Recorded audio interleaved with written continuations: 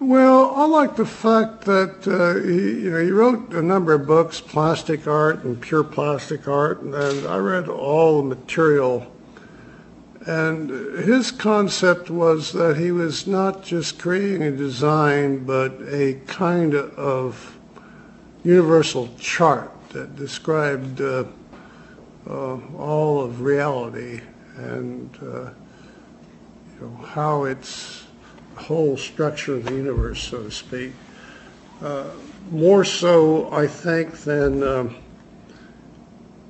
somebody like Ellsworth Kelly. I just recently saw a show in the San Francisco Museum. It's kind of beautifully done, but I find it much less attractive to me personally than Mondrian. Some of those Mondrian paintings I've seen almost make you cry. They're just beautiful because they reflect everything.